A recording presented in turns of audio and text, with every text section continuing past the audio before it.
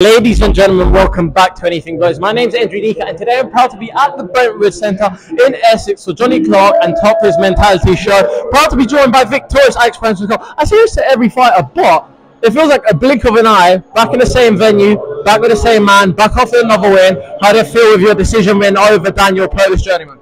A bit disappointed on my performance, but I'm happy that I got the win. That's what matters. But yeah, he's a tough man, and on to the next one.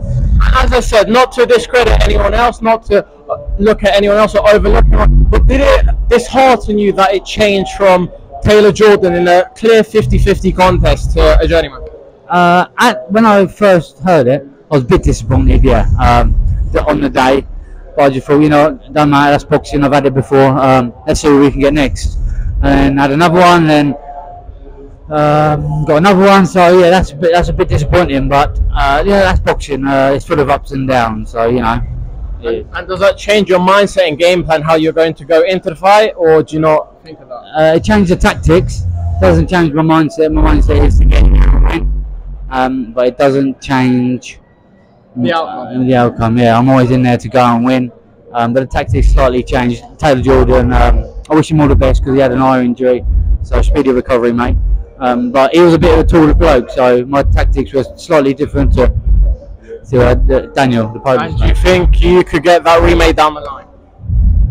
No, I don't think so. No. By the way, what were you most impressed tonight from round 1 to round 6? On my fight just now? On your performance. I like the first 2 rounds, but in the third round, just switched off like a div. You know, I just kept to my jab, but I didn't really lean into my left, but like, it's boxing sort of process, it's sort of learning curve, so you know, it's one of them things. You just got to get your head round and get back in the gym and keep on learning. And compared to your other performance, where would you rank these amongst those that you're most impressed with? Oh, so I've had 10 now. Yeah. Let's give it a 5.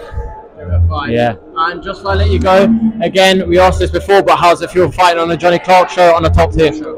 Yeah, man, it's good. You're well looked after, and I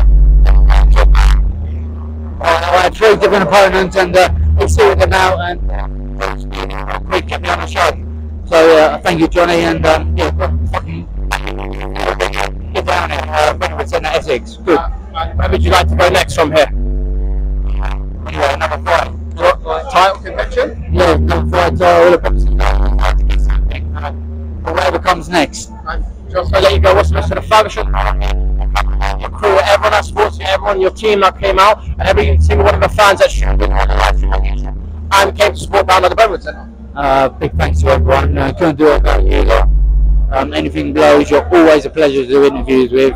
You're a good man. And everyone else involved in my journey. Love it, God bless you, Alex Branson. Thank you.